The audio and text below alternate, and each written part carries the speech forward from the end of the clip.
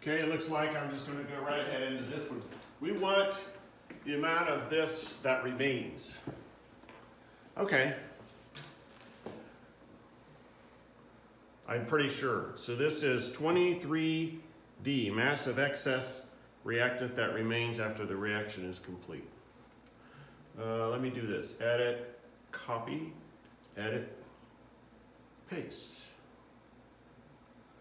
Okay, so what we're going to change is the stuff down here, actually.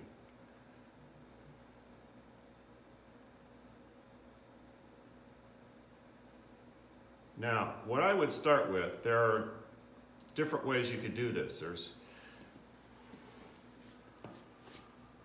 We could use the amount of this we needed from back here. Actually, we could use our limiting to figure out what of this we used and then did it. But the most intuitive way that students are probably going to do is look at the product and say, okay, the product was made using how much of this? 90 some grams maybe. And then subtract it from 100. So let's go through that step.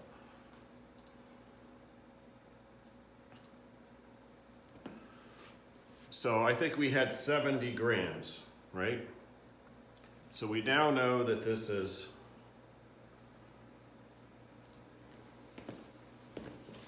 70 grams produced. So let's use that to find out this time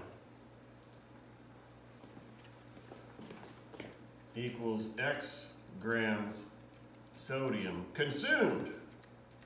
Now that doesn't get us the answer. The answer is how much left over. But if we start with 100 and we figure out how much is left over, all we got to do is subtract those and the rest is excess. That's easy. Students have a really hard time. How do you find excess? This is easy. Don't let that easy step throw you off. Okay, and then down at the bottom, whoops. Well, let's do this. Let me say we have the amount of grams we have, subtract what's consumed, and the rest is remaining. We'll get to that in a little bit. In the meantime, this is X equals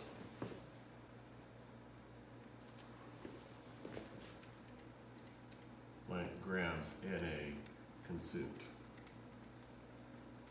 That number will go here. Okay.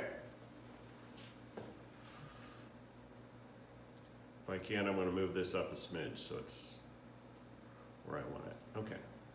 So we're going to start with, this time, 70 grams Fe produced.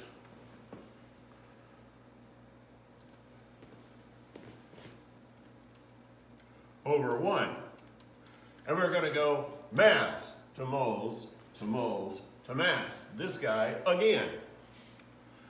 So, but this is playing the role of A, and this is playing the role of B. Let that sink in. Your product is playing the role of A this time, and what we're looking for to figure out how much of this we used up, that's playing the role of B. So we go moles of A, or grams of A to moles of A. So it should be moles Fe, then moles of A, moles Na, grams of A, so grams Na. Okay, then this goes here, this goes here, this goes here. Grams Fe, moles Na, right here, moles Fe. From the periodic table, here, in purple, I'm going to switch to purple.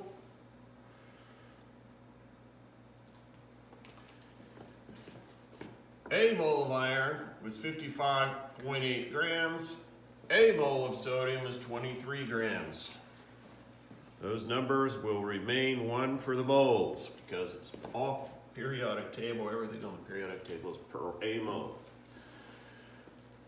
The coefficients come from here. Don't try any fancy pants things like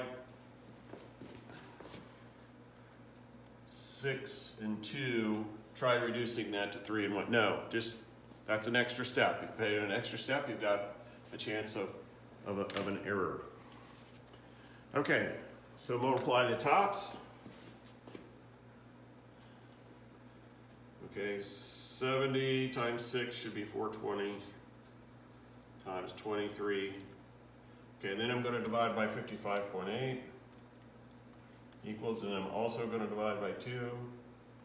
Why don't you multiply this? Well, if you multiply the tops, write it down, and then multiply the bottoms, and then write it down, and then divide, then that's the way I would suggest you do it. I didn't want to have to take the extra step.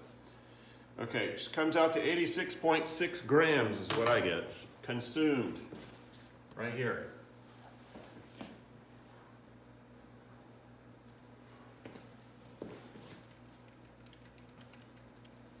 Now, if I consumed 86.6 grams of sodium and then I started with 100, then I should be left with 13.4 remaining excess. How do you know that? But the excess, this says remaining, that says, oh, come on. This is your excess. Think it through, pay attention. You can do this. It's not that hard. That's about what I have. The answer is 13.6, but I have 13 point. This is how it's done. I'm going to go on to the next one. Hey, these will speed up a little bit. Don't worry about it being too slow on this one.